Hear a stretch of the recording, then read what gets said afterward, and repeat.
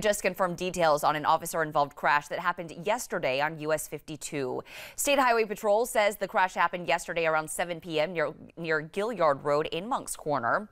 Highway Patrol says 3 vehicles were involved, one of which was registered to the town of Moncks Corner. According to Highway Patrol, 2 of the cars were traveling east on US 52, while a third was stopped facing west on 52. That is when the crash happened. We're hearing about 2 possible injuries, and the cause of that crash is still under investigation. The Moncks Corner Police Department did confirm to us that one of its officers was involved in the crash.